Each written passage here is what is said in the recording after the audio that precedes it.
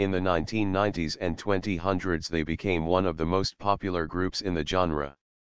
Conjunto Primavera was formed on the first day of spring in 1978 by the saxophonist Juan Dominguez.